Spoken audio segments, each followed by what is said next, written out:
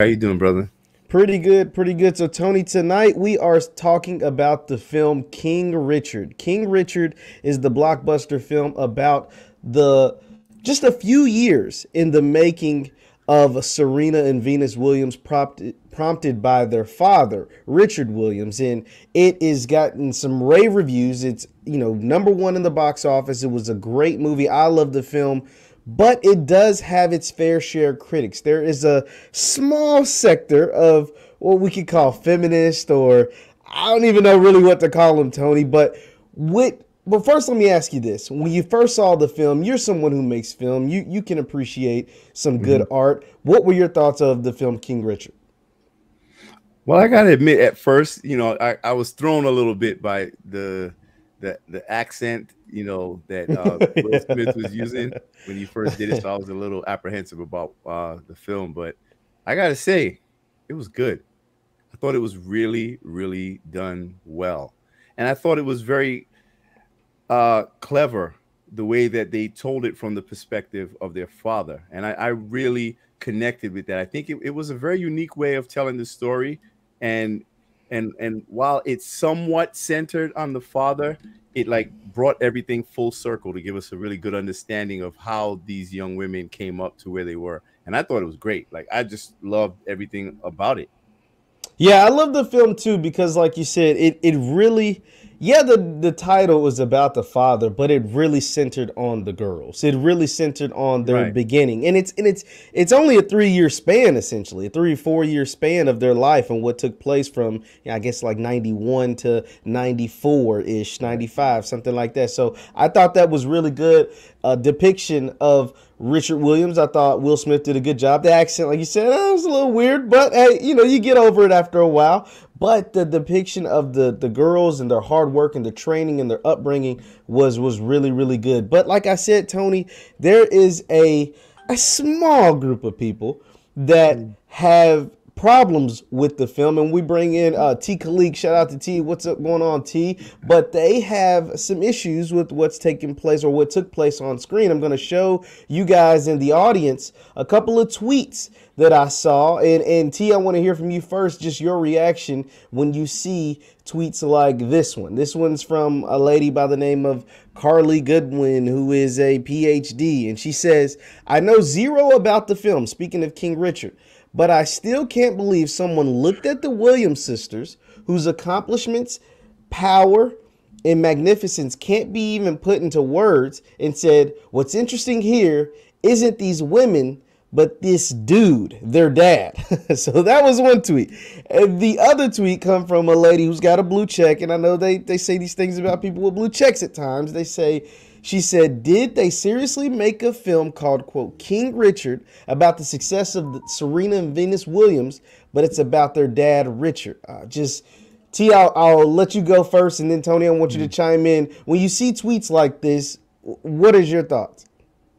Well, I'm not shocked because, like I always said, these white people, especially white liberals, they benefit when black people are in dysfunction.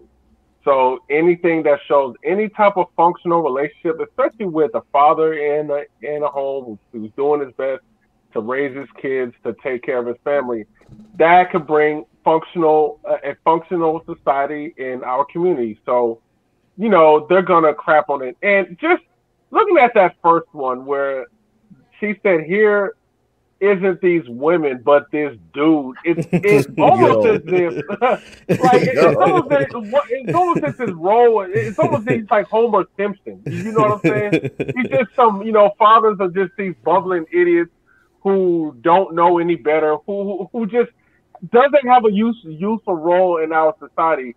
So yeah, the whole premise of this was really to shut this down and make the movie look bad, make it look sexist, and just make black fathers being black fathers who can actually, this is good.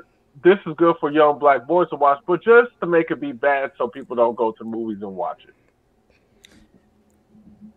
Go I ahead, agree. Tony. Yeah, go ahead. Go Yeah, ahead. I think this is like the perfect example of white liberals in particular not respecting boundaries when it comes to the black community. Like look at how she talks about these accomplished black women's father. First of all, like, how about the disrespect to the Williams sisters just in that by calling their father some dude, right? And then what's funny is in that first tweet that you showed, she already admits that she never even saw the movie. Yeah.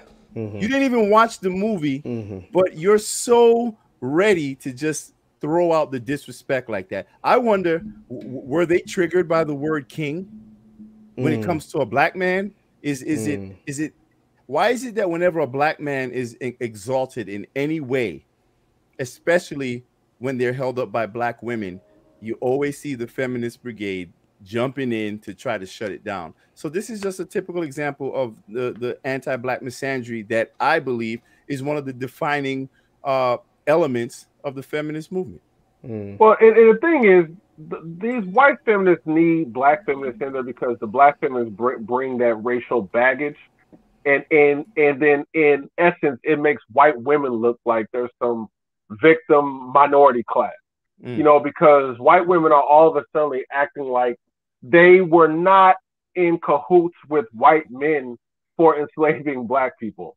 It's almost as if they were being oppressed too, and they rose up and they fought against white men and allied with black people, in which we all know that is a lie. White women were complicit. And white women are some of the most privileged women in this world. They are the most protected women in the world. For them to act like victims like this is exactly why they are they want to tear down black fatherhood and raise black feminists, because it makes them look like there's some minority victim class. So then that way everything could just be scapegoated to the white man while they get away from it and then just reap the reward.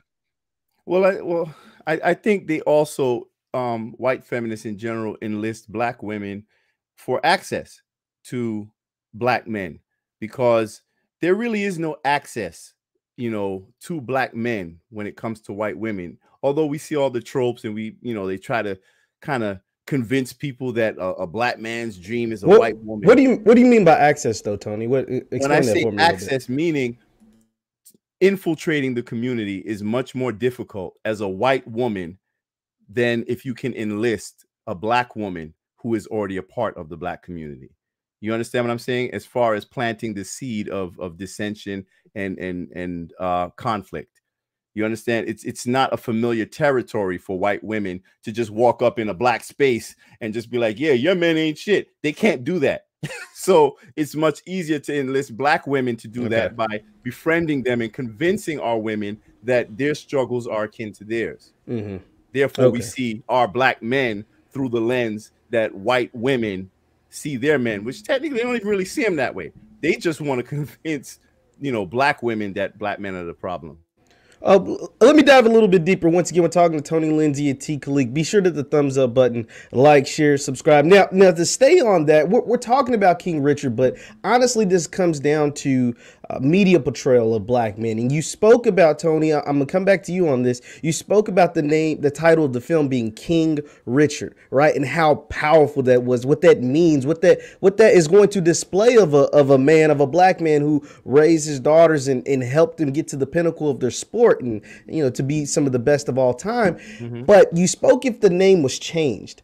And one thing I see constantly in media, specifically film, if we're just talking about Hollywood, is the uplift of like more of a, I'm not going to try to make anybody mad, but hey, it is what it is. But the uplift of more of the people of like the LGBT or that space, or more of a softer, kinder, humble black man or a criminal. But you don't really see a black man in film or in portrayal in film or movies, TV shows or whatever, where he's not a criminal. He doesn't have a boyfriend, but he actually is powerful. He's the head of his household. And he promotes his daughters and loves his daughters unconditionally. Am I right? And he's masculine. Exactly. And he's also protecting and covering his family. See, where a lot of people may have looked at that movie and said, oh, he's a bully. He's this, he's that, he's controlling. Others will see protection. They will see nurturing. They'll see dedication and commitment. So, that goes into the whole misunderstanding of black masculinity. You know, that's how we get into this whole toxicity and all of this nonsense. You know, we're different culturally. But what I notice is that every time a black man is portrayed, depicted in any way in a regal manner, something that holds him up immediately, it's like the obligatory smear campaign immediately gets triggered, like to impugn his character. Like it just has to follow immediately after. I mean, you see it here with the King Richard movie. I think now you're seeing all these articles all over the place from his I guess his daughter from a his daughter from his yes, daughter. and we'll get into that. Yes. Yeah, it's just like clockwork for me, you know. But you can go ahead and get into that because I have a few thoughts on that as well. T, did you have something to say about, like, just like I said, the depiction of black men in film and in cinema, just like Tony said, if it wasn't King Richard but something else, I feel like the connotation or some of this backlash that you're getting wouldn't have taken place. Right. No, and yes, Tony is absolutely right. You know, a black man being a head of the home, taking care of his kids. Because I'm going to be honest with you, I've seen some good films with masculine black men in it. You know, I would say True Story, and I believe that Black Western on Netflix. But the only issue with that is that those black men are killing each other. You know what I'm saying? They're not protecting any communities, you know, and they weren't quote unquote acting hood or whatever, but they are murdering each other. And you know, the thing is, they want to put out that the only masculine black man who is out there are criminals, which is not true. But yeah, you know, what the white feminist does is very dirty, because to me it is a racist thing. They wouldn't do that to any other racial group. You know, they only do it to us so we can be like the low-hanging IQ thinking fruit. So then that way, when they pass these ridiculous policies and agendas that doesn't serve black people, they will try to rile up the black women and the black feminists to kind of get the black community on board with it. That's all that this is about, man. Yes. Now Tony spoke about the recent comments by one of Richard Williams' daughters from a previous marriage. It's this is the headline from Yahoo. It says, Venus and Serena's half-sister slams King Richard, the biopic. Quote, those girls grew up to the top while his children had to suffer. And this is an article that talks to Sabrina Williams, who is a 57-year-old daughter of Richard Williams from his previous marriage before he got with the mother of Venus and Serena. And she goes on to say, this is the big quote. It says, quote, truth be told, those girls, meaning Venus and Serena, rose to the top while his other children had to suffer because of the choices my dad made. We were raised in poverty after he left. Now, this is talking about he left her family and went and got with Serena Venus's mother and raised that family. So, Tony, are you saying this was a clear kind of smear campaign to come out right after the movie was released, or is she kind of justified in feeling this way towards her father? Well, first of all, we don't know the details of her relationship with her father. And that's the thing that always sticks out to me whenever it comes to these smear campaigns against black men. We're so willing to accept the negative narrative without even bothering to verify it. The moment somebody says something negative about a black man, he's a deadbeat, he's a criminal, he has this type of a past, we immediately accept that by default. So just based on that alone, I don't know if what she's saying is the truth. No one has spoken to the Williams sisters about it. No one. I don't see any articles where they spoke to Richard Williams about it. But yet everyone is just running with this, and it's not just Yahoo. It's Variety. It's the Griot. It's just all of this anti-black misandry that's all over the place. So for me, I'm not jumping on that. And I also and here's another issue that I have with this, right? Why did they have to include his previous family in that movie if that was not Serena and Venus's experience? Why are they not allowed to tell their story through their lens, coupled with the role that he played in their lives? Why does it have to be why do you have to throw that in there? We don't even know if they even know any of that. So this is what I'm talking about. I agree with Tony, and what this reminds me of is I think of when Kirk Franklin and his son fell out, and of course his son was the one that went from the world and released the audio, and people were jumping down Kirk Franklin's throat about his fatherhood, and the same thing with Dr. Dre and his daughter when Dr. Dre cut off the funds for his daughter, and this situation is similar. We don't know the backstories, we don't know what happened when the family split. So we cannot just jump to a conclusion and then automatically just believe the daughter. To me, I see things like this and I'm like, why can't these things be hashed out behind the scenes? And I start thinking to myself, I'm not trying to be a conspiracy theorist, but is there like a vested interest, or is someone, coerce this person to come out and speak against her father like that? Like, where were you all these years? Like, why now? That's the question. Yeah, where were you? Like, they've been superstars for how many years now? For a long time. I ain't heard nothing about this in the news. Like, what's going on? Exactly, and the thing is, we don't know, and it could be jealousy too, and I'm not saying that's what it is, but it's like, okay, your dad goes to another family and their children happens to be successful, you're not. Right. I mean, you can't control that. We don't know. But yeah, to me, it just seems coordinated, man, with the misandry that brother Tony was talking about, and then the daughter coming out. That seems very coordinated. But I do also want to say, like, listen, we don't know. It may be true, but we cannot always default to black men being guilty before proven innocent. And that's the problem that I have with this, and that's the problem I specifically have with the media, the mainstream. It's just this whole media campaign, and we're talking about King Richard, but you see it like everywhere, even with the Dave Chappelle thing, right? It's like every time you see black masculinity, uncompromising masculinity on display, they got to come out with the attacks against him. He went to his old school, recently. I guess they were supposed to like build a library in his name or something like that. So he went there, to speak at the school and all that. And I guess there was like one or two kids that said some, like you're a bigot or some crap like that. Yeah. That was the top story.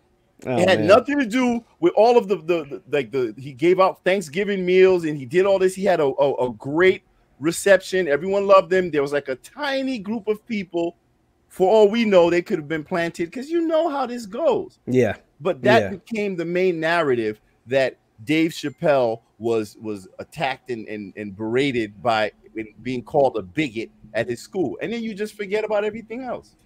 Once again, we're talking to T. Khalik and Tony Lindsay. Be sure to hit the thumbs up button, like, share, subscribe, guys. Now, what I will ask you, Tony and T, that this movie, albeit it does have its detractors, is very commercially successful and successful within the community. Do you believe, as someone who makes films and as someone like myself who indulges in films, do you believe this will set a precedent for other, producers, family members, whoever that have masculine fathers to create and produce films that show their dads where it's not violence, they're not hoodlums, they don't do these things, but they're masculine, they have their ways, they can be stuck in their ways, they're not always right, they're not perfect people, but they are men and they are leaders of their families. Do you believe this will start some sort of a wave or a list of films that will show more masculine black men on large Hollywood screens? Absolutely. And I'm actually very much encouraged by it. Even my own film, I put a movie out, which is actually going to be released very soon on Fox Soul Network, Where Hearts Lie. And the depiction of a single father, it's not a shoot 'em up movie. It's a good story that depicts a black man. He's in a positive light, in a masculine light, he's hardworking. You know what I'm saying? He's not a drug dealer. He's not a criminal. He's not shooting anybody. And I'm encouraged to see these types of depictions becoming more mainstream, because I guess at some point, maybe it's kind of starting to click like, okay, these black folks, they're on to us now. They're wise to the game. They want to see something different. So I am encouraged to see that, we we have this desire to see better, you know, in our community, because it's there. These are real representations. That's the thing about it. Like, all of the depictions that you see, like out there on Power and this, that, and I mean, is that the reality that we're all living in? Like every day, everybody's getting shot and murdered. Come on, bro. Can we see some real, you know, content? See something that we can look at and see ourselves in. So, you know, I'm happy to see this. I want to see more of it. And I, as a filmmaker, I'm going to be bringing more of that myself. And yeah, I agree with you. And just what's interesting is that, you know, when the movie King Richard came out, how everyone is shocked that there's a depiction of a positive black father. And to me, that's a problem, because, man, it just seems like that type of content is starved in our community. You know, it's just shocking for a black man to be a father and taking care of his kids. But, you know, I know many black men who are like that. You know, that's right. But the way we are not supposed to be depicted like that. We are supposed to be depicted as dysfunctional, so it can reverberate on our children, and then our children believe black men, all they're supposed to do is be rappers or some sports players or some drug addicts or things of that nature. So I do believe the success of this film can possibly spur off many other films. You know, like I said, you know, check out Brother Tony's film of depictions of positive black men. And then once our young black boys see, hey, man, it's cool to be responsible, taking care of our families, you know, not engaging in violent behavior and things of that nature, that's the way that can have a positive community. That can have a positive thing on our community overall. Yeah, it humanizes us, and it shows us as men, not as children or criminals, you know, as you know, we've typically been portrayed for as long as I can remember in media. Yeah, Tony, you hit on some really cool things. Be sure to hit the thumbs up button, by the way, guys. Like, share, subscribe. Tony, you hit on some things because you said that it's relatable. When I watch King Richard, now granted, I don't know Richard Williams. I've never met the man. I don't know the Williams sisters, but his demeanor, the way he acted, the way he spoke, those things reminded me of my own family, right? Like that, it reminded me of the strong father and the mother, you know, to get that, you know, allowed him to say what he said in public, but got right with him in private. Like these things are typical and are relatable because it happens in everyday life. Well, like you said, some of these things that you see on whether it's Power or Empire or whatever, those things aren't realistic. You know, selling a bunch of dope, you know, shooting a bunch of people, going out here doing all these things. That's not real. Like that's real to a small, very, very small demographic. It's entertaining, I'll say that. But there are other forms of entertainment that actually show and depict a real natural black family. Yeah. And you know, one of the things that I really did like about the depiction was his uncompromising nature in the face of so many people telling him that he ain't shit, because that's basically what it is. How many of us actually see that, you know, in movies, in entertainment, TV shows? How many of us see the black man who is not afraid to stand up and take control and speak truth and power without fear of consequences? We don't see that too much. We don't see that at all. Not enough. Right. So for me, it's refreshing because I always think about the younger generation and everything, you know, that I do. And I just think it's a great depiction for them to see that, to have that unapologetic commitment to truth and just, you know, the tenacity to move forward in the protection of your family and doing what you know is right. Listen, man, so many people told that man that he couldn't do it, and look what he did, and look where his daughters are now. Man, absolutely. Please. Absolutely. Yeah, it's similar to LeVar Ball and his kids, because I remember, you know, ESPN host, they were saying, you know, he was mean to his kids. He don't know what he's doing. And because, you know, he was an outspoken black man who didn't care what people think. Like, he said what was on his mind. He never backed down. He never apologized. And his sons aren't abused. I mean, 3 sons about to go into the NBA. How are they abused? And if you look at the way his sons are, you know, they respect their dad a lot. Yep. But yeah, you know, they don't like that type of black man because that black man can You set can't an control them. example for other black men. Yes, exactly. That outspoken, I'm gonna do what's right. I don't care if you get mad. That's radical because that radicalness can bring a lot of change in the black community, in which I feel like we have a lot of stagnant, stale ideas Mhm. that has not evolved community at all. So they don't want that outspoken black man to step forward, take charge, not care who gets mad That's or right. who gets offended. But yeah, I think the new wave is coming. You know, Dave Chappelle set it off, and I just hope it keeps on going. Absolutely. I want to stick with that. You mentioned Dave Chappelle and Tony. I know you got some things to do, but we can close out on this. After watching the Dave Chappelle and what took place, and he stood 10 toes down, and seemingly nothing has changed for his career, for his life, or anything. We watch this King Richard film, and we see the back, the detractors or whatever, and nothing has stopped the momentum of that film. It has continued to rise to number one. Is this laying the foundation to black people that, hey, there's no feminists, there is no, whatever kind of community, kind of people that can stop you from being unapologetically yourself? Is that something that you all believe will continue to push forward? Yes, absolutely. And I think that black men and women are becoming more unified in at least a certain level of understanding of the constant attacks on our community. I mean, this has been going on for way too long now. Like Absolutely. the jig is up. Like we can see what's going on. And I think when you see black men standing 10 toes down and still prevailing, that sets a precedent, that sets an example for others to follow. So this is just going to keep getting bigger and bigger and bigger.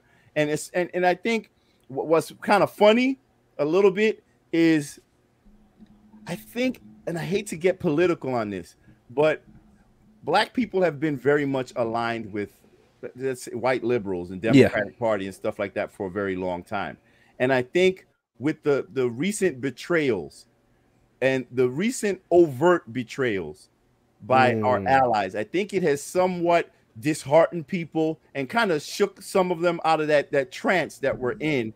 And people are starting to see things more so for what they are. Like, damn, these people are lying to us. Well, what else is going on? So I think the more that, because we know Hollywood is a very liberal environment, and we see that all other groups are always being given so much attention while black people are being ignored. So maybe black people are starting to wake up to the fact that all we have is us. And if that's the case, then when they attack your men, black women, they're attacking you, they're attacking your families, your children. So, man, I'm here for all of it. Yeah, man. And the thing is, any African American, especially in the spotlight, the people who's been following you, the people who know your work, who knows how more you are, you don't have to apologize. Right. And Dave Chappelle proved that. You don't have to apologize because we know what you were trying to say. We know what type of man you are. You're not out here really trying to kill transgenders. You don't have a track record like that. What that whole thing was designed for Dave Chappelle to do was to buckle down and fold and emasculate him in front of the entire world, especially in front of the black community, telling other black men, you better not step out of bounds or you're going to end up just like Dave Chappelle. Well, for people like him to stand up, that can encourage a lot of other black people, especially black people in the spotlight, to say and do whatever they want to do, especially if they're on a righteous path, speaking truth to power to wake other black people up. And they don't want that, especially if you have power like Dave Chappelle. So yeah, I'm really liking this movie. Like I said, I'm liking how King Richard is coming out. And it seems like the majority of the black community is siding with the movie and not with these wacko feminists. Same thing with Dave Chappelle. The majority of black people are siding with Dave Chappelle. So yes, these black celebrities need to understand black people got your back. The heck with these white people. We don't need them. Absolutely. We got your back.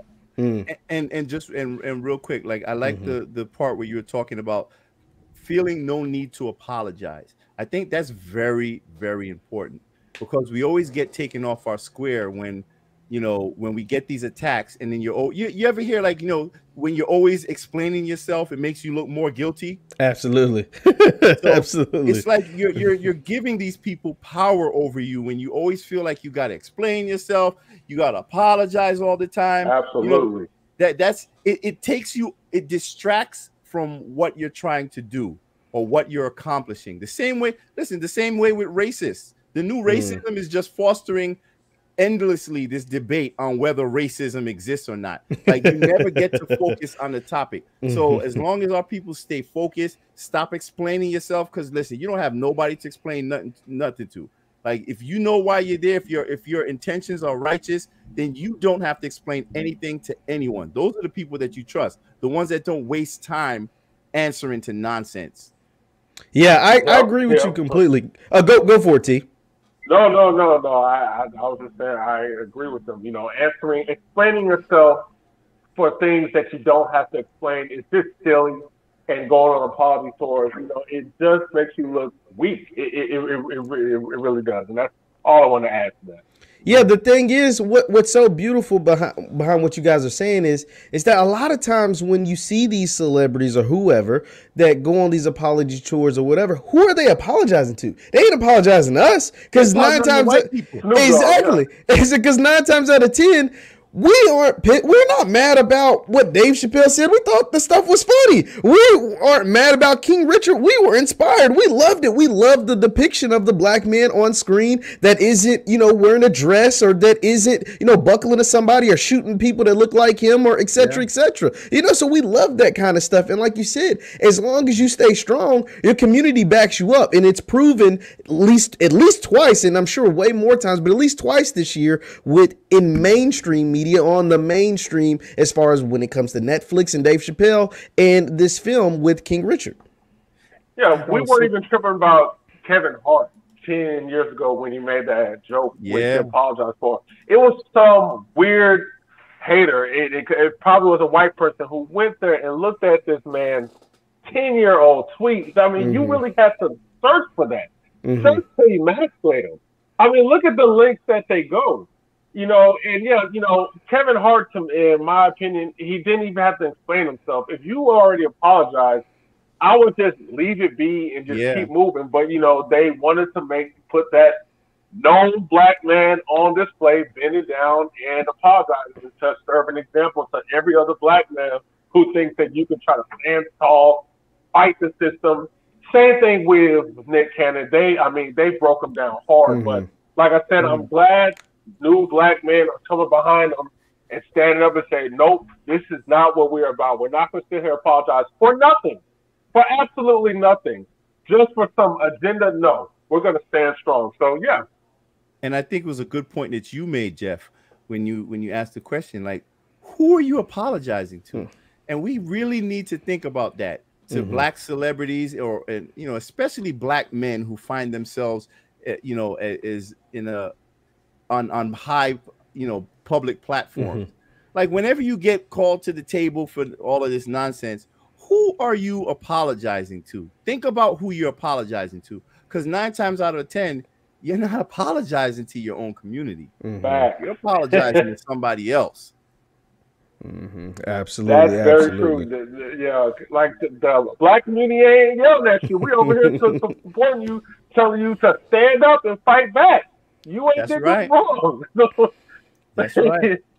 But, you know, it really does show, and, you know, why we need to be independent, because to answer your question, they're probably apologizing to the white people who fund them, because it's just that they want to maintain their life, maintain that money flow.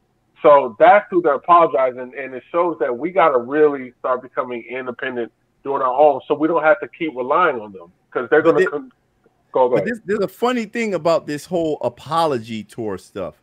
You got to remember, ain't nobody forgiving you anyway. This is cancel culture, right? That's the driving force behind cancel culture. The That's very true. liberals. The liberals. Unless you're reading books and writing essays like Nick Cannon did, recommend a Yeah, bunch of and books doing outside of your community that has nothing to do with your community. Writing essays, yeah, yeah, you got you're to totally totally like forgiven. abandon, walk away from your community completely Mm, for them to quote unquote forgive you. And even that's a slippery slope in itself. Nah, who are you? Who are you seeking approval from? Like, who is it that you want to accept you? That's the real question. But yeah. you know what, brother Tony? I'm thinking maybe black people should adopt that same thing. Anytime we get disrespected, especially by these white liberals or anyone who just, just for example, how Joe Biden disrespected someone you ain't black. We probably need to be hardcore about that too. Write some essays or demonstrate how much you care, Write a because letter. this is just all just lip service. We're not going to just accept these apologies. No, we're going to go further. Yeah. No, I completely agree with you guys because, like you said, I mean, the apology tours, nothing. It does nothing, because if you're solidified with the culture, with the people, then there's no need for you to apologize. It's very rare that Right. a black celebrity, as far as when it comes to certain things, it's very rare for them to say something that is just detrimental to the black community outside of like their music and what's being portrayed in media. Right? There's nothing that these celebrities can say, as far as whether on podcast or whatever, that's worse than what's being put in the music, worse than what's been putting in the media and the imagery and things like that. Guys, I want to give you guys a final word before we head out of here. You can say anything about the King Richard, the film. T, you'll go first, and Tony, you can close this out. Yeah, just for black people in general, I just want y'all to see how other racial groups treat us when we say something about them that's less than great of their race. Just like how, I believe YG had his video taken down on YouTube because he said something about the Asian community. And what's interesting is that they will allow us to degrade ourselves. And there's not going to be an onslaught of white feminists backing us up and saying that we shouldn't say that. We can say anything about black women, and the white feminists aren't going to be there. So we have to understand that they want us to keep disrespecting ourselves, saying the worst of the worst about our community to be in dysfunction. They don't care about it. They can keep saying they care about black people, but the minute we say something about the LGBT, maybe minor, whatever it is, they're going to come for us and they're going to try to cancel it. But we said the exact same thing, like how Dave Chappelle said, you can shoot a black man and no one is going to care. But say something about the gay community and feelings, and you're going to get canceled. So what that shows is that these people aren't playing with us, and we got to get out of this fantasy world. We're just playing along. We're over here creating music and dysfunction there in our community while allowing other people to stand strong on their morals. And that's all I got to say on that. Right. I just want to say briefly, I mean, I know, like, especially in this conversation, and quite often, I kind of go in a lot on feminists or white liberals. And the reason why I do that is because I believe that they present a greater danger to the black community. But whenever I criticize, Democrats and liberals, it's not an endorsement of Republicans or conservatives, right? Exactly. I mean, I'm an independent, like everything. And I think as black people, we have to be, as Dr. Boyce Watkins says, be one. Like, I'm black first before anything else. And we have to get to a place where we understand that these political parties do not have our best interests at heart. And once we accept that, then we'll be better equipped to navigate through this political process with more intelligence and common sense, and know that you can build temporary alliances if needed in order to advance your interests. But when you start to be afraid of being judged and called names for expressing your point of view that may align with someone that you don't normally agree with, that's a problem. Don't let people bully you out of your own perspective and common sense, because the people who are trying to silence you, those are the people that you really have to watch for. What do we tell our children all the time? We always tell our children to ask questions. We always tell them to think, be critical thinkers. So whenever there's anyone out there that's trying to shame you or silencing you for sharing your perspective, that's someone that you cannot trust. Absolutely, Tony. Just to kind of go off that, and we'll wrap it up after this. You know, these people who criticize the film King Richard and then criticize King Richard, but then praise all these black men in dresses or praise you. I mean, if the movie was titled Queen Richard, it would probably got a whole, it would have got a hell of a lot more, rave reviews from certain people, right? Exactly. If it was labeled Queen Richard and played by Billy Porter or something like, but that's neither here nor there. Guys, thank you so much for having this conversation with me tonight. Once again, we're talking to Tony Lindsay and T. Khalik. Be sure to hit the thumbs up button, guys. Like, share, subscribe.